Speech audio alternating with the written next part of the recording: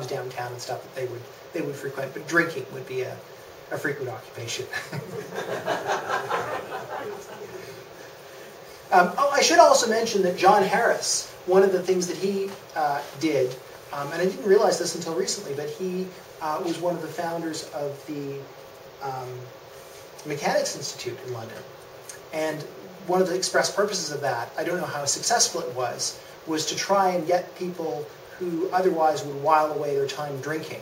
That was almost explicitly stated in that kind of way, to be able to spend their time at a library, improving themselves, listening to lectures and things like that. So that kind of activity came along, but for better or for worse, it was often more availed by the upper classes than the lower classes at the end of the day. But ideally, that would have been another occupation available to them. I was just wondering, when you're mentioning the productions they put on, it sounds like it's all these melded around music. Did they do Shakespeare or anything like that? There's no record of them doing Shakespeare.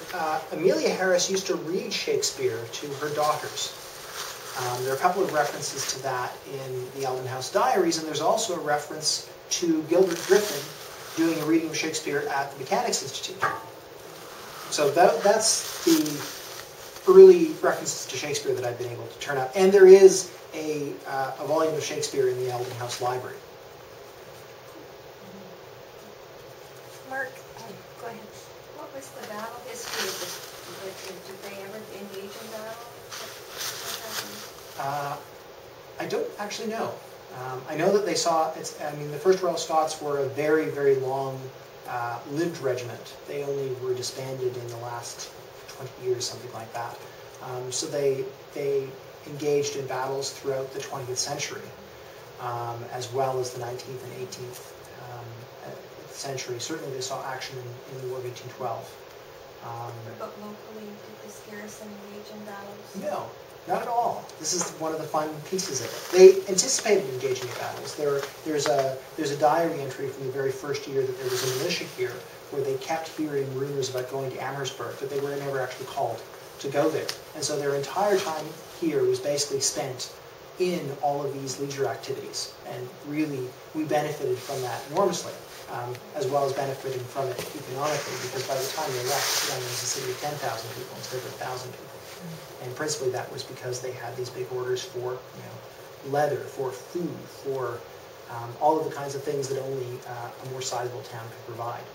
So that's why I say this is sort of a swords to plowshare story, because they didn't do any fighting at all. They didn't put down any rebels. They put on plays instead. How long were they there? Until 1854, 55, roughly. In 1839, 1838, 1839. Was it at the start of the Crimean War? They left around the time that war started? I don't know. Does somebody else have any answer? Right. That's about right, yeah. Before the 58. Roger. Well, where does Woolsey Barracks fit into that? Would that have been put up later, or would that have been... Oh yes, quite a bit later. Yeah, that's...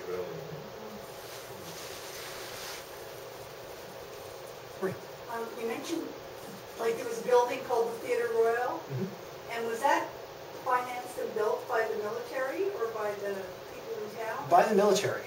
Oh, okay. And this is why it sort of works to think of it as an infrastructural gift to the people of the community, because it wasn't very long, 1844, that the community started actually putting on plays as local amateurs in that theatre. But it was really having a theatrical space already built for them that enabled that. They tried to get a grant of land from Colonel Talbot to just get it given to them free outright. And Colonel Talbot certainly did that, more or less basically just erase somebody else's name and put their name, this Theatre Royal, on his land granting map. But this was termed illegal when it actually went upstairs, and so they ended up having to buy it outright for I think £10. But yeah, that would have been in the military's purview, and in fact it was there was a commissariat officer named Thomas Rayner, who the land that the theatre was on, it ended up in his possession, and until 1855 it was It was noted as his possession, basically. So it's possible he might have even put up the £10, the £10, which was about an evening's proceeds. So not very expensive when it comes down to it. How much of your research is from materials found online, and how much is, you know, your spend time in the archives and museums? Vastly more time in the archives. I mean, we're very lucky that more and more of this stuff is coming to be available online, but yeah, most of this is not. And part of the project of Garrison Theatricals is trying to make more of this stuff available online, both trying to provide more pointers to what is available in the National Archives. So, you know, if you wanted to go, we're, you know, setting up resources so that you'd be able to go, oh, here is the stuff that you can find about London, Ontario as a finding aid. But much of it is still only in paper form. And you know, it takes a lot of digging through dusty paper. Do you know if Halifax was like how this kind of functional expression? Absolutely. In fact, there are some marvelous paintings of theater actually being staged on the Garrison Theatre stage in Halifax, which I can sort of show you offline later. But there are a number of those. It's really quite exciting. So how early would that have started? I don't know. So that would have been developed as a town actually. Oh yeah, I assume that they had theatricals like this 50 years before we do, but I don't know the Very answer to that. speculative question, but do you think there could be a connection between this early theater development in Canada, this interest in theater, and the fact that we have quite a highly developed drama scene across the country? I mean, and world-class theater and stuff. Yeah, There could be any connection. there might be a connection. I think that the historical record is too tenuous to really nail that down at the moment. One of the things that I'm trying to do right now is examine very closely the birth of amateur theater in 1843 in London, Ontario. So that move from 1843 to 1844, you've got military theater one year, and then the officers of the First Royals and the 83rd, who are really the theatrical powerhouses in town, move away, you know, suddenly the gentlemen amateurs take their place. And so that moment of transition is very interesting.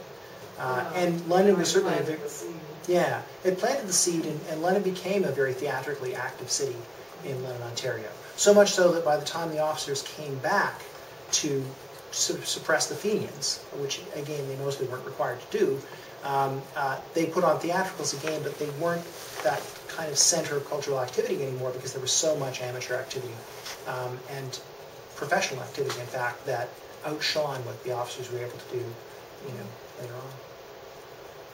Would they have had theatricals as part of the Alton House social life? For instance, after supper, would they have sometimes had a theater night?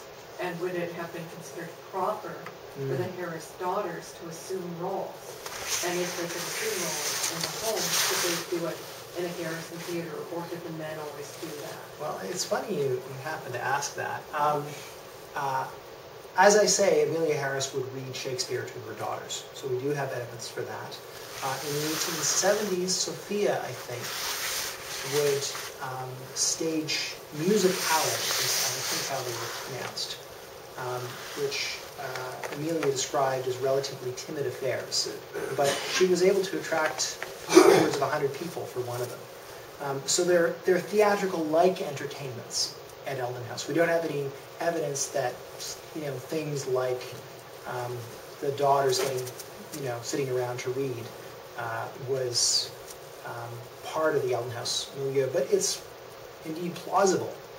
And one of the things that we're planning right now is to explore what such a reading might have looked like with the Harris daughters and with some of the officers. That's London Assurance is a perfect kind of drawing room comedy for that exploration. Rita. In Mansfield Park, we have an example of the young people getting together to put on a theatrical performance, and I wonder if that's, you know, maybe a common thing. Maybe they did do that kind of thing for their own amusement. I have no evidence for it in London, Ontario. I wouldn't be at all surprised. I mean, they did lots of other things, both in the house and in the grounds for their own amusements. They very often did mixed parties. So you had mixed parties going out on sleighing trips. You had mixed parties playing croquet. You had mixed parties going to the beach, this kind of thing. So I don't see any reason why you wouldn't have that for theater. I mean, there might be, people who would thunder on from the pulpit about the, all of the scurrilousness that was likely to come from this. Certainly after a prominent ball at the Goodhues, I think Benjamin Cronin preached a sermon against this sort of thing the day afterwards, very pointedly. And that kind of thing often happens in other places like Halifax for theater. And the dodge for this, what you usually did, is you had charity performances. So you might say the proceeds of this evening's performance are going to go to the victims of the fire in 1844, or to go to some people overseas that very badly needed help. And so there were attempts to legitimize the theater both by making charitable endeavors, but also by having them always being under the patronage of the presiding officer of the regiment. So it had all of the appearance of officialdom. And when the amateur actors came to London, you notice they called themselves the gentlemen amateurs. And they were all the leading men of the town. The Shanley and H.C.R. Beecher and James Hamilton.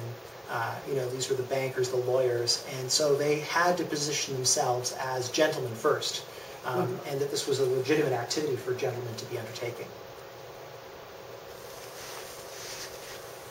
Mark, Great. Well, if there are no other questions, well, yes. I have one. Oh, absolutely. I'm curious whether the theater in London was to relieve some of the boredom, as you implied, but was it common in England as well in the time of Jane Austen? Were the officers doing theatricals there? I don't know whether they were doing them in England, but they were doing them in India, for instance. India, I think in Australia as well. So there was really garrison. They were doing them in the Canadian Arctic.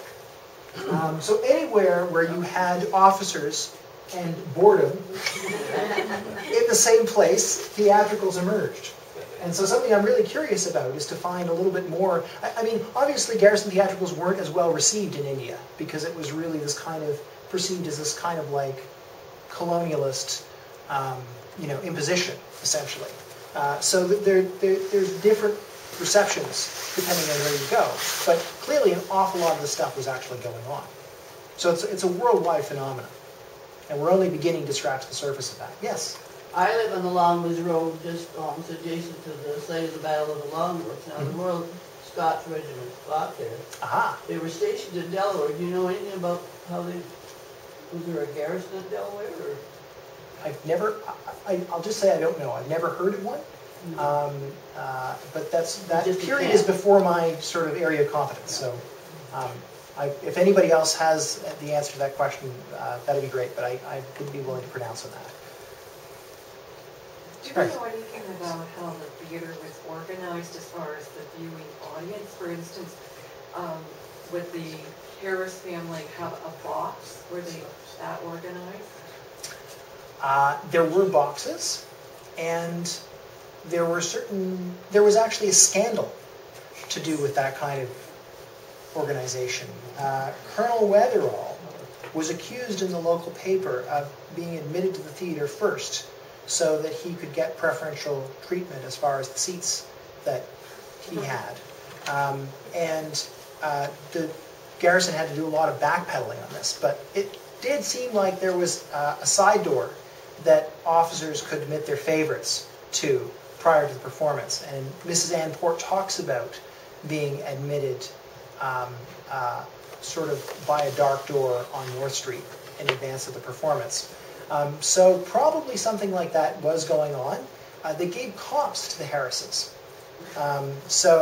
Which was, a good idea. You want sort of the first family in London to be coming to your performances because it's another way of legitimizing them. And so this seemed to be a kind of routine thing that they would give free tickets to the Harrises.